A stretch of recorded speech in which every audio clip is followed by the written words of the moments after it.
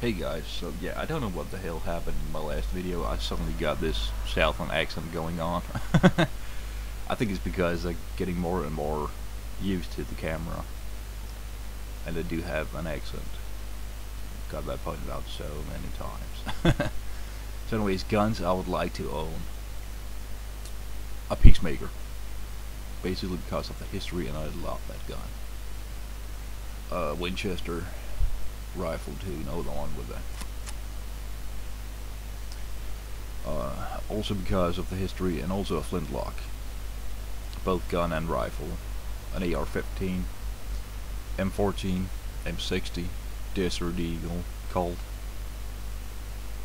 what more, Beretta, not AKs. Alright, and the reason is that I don't know why, but I really don't like it. Like the looks of the gun. It may be a good gun. I'm not coming on that. Okay, I never tried it, so I'm basically gonna shut up about it before until I have tried it. But I'm more into the M15, or they are. But basically, yeah, I'm into the more historical type of weapons too. I do love swords and daggers. I am a Viking after all, and I have done some sword fighting in my time, and I do LARP, right? I'm a nerd, I'm a geek, yeah. So, that's kind of the type of guns that's on my list at the moment. And I've also been thinking about, instead of buying them here in Denmark, see if I can buy them in the States, because it's hell of a lot more cheap, let's face it. Okay. Okay, the shipping may be higher, but still, it's a lot more cheap to buy stuff in the States than it's here in Denmark, due to the fact we've got such a high tax. It's about 25%. Yeah, it's 25, if not more. Right, it's insane.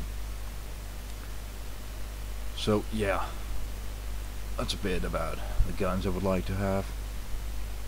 And I am planning on starting maybe a small knife collection too, preferably daggers, war daggers if you will, and historical stuff, though that costs a bit more, but there will be Spydercos and yeah, all that, buck knives and all that.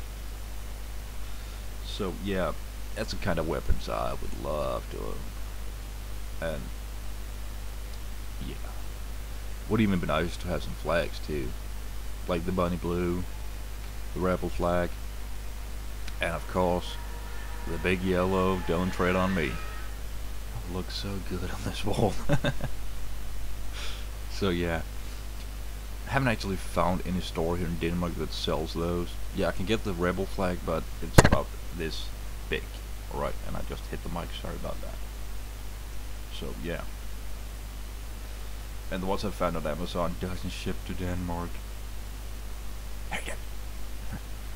So that was a bit about my gun mania, if you will.